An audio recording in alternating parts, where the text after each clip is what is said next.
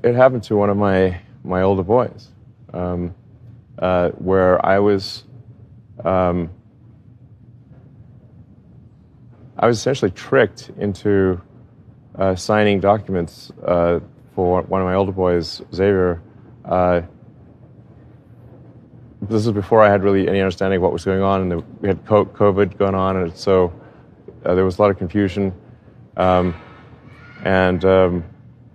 was told, Xavier might commit suicide if he did. That was a lie right from the outset.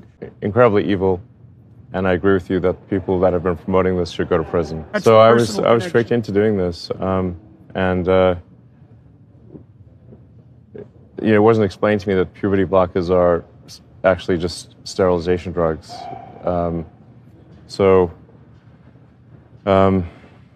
Anyway, and so I lost my son essentially. They call it dead naming for a reason. Yeah, all right. So the reason it's called dead naming is because your son is dead.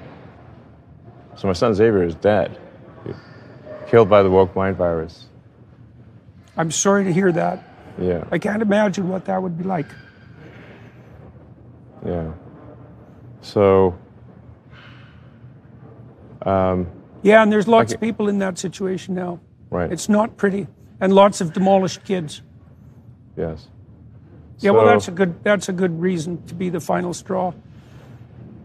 All right, so let's. So I vowed to destroy the woke mind virus after that, and we're making some progress.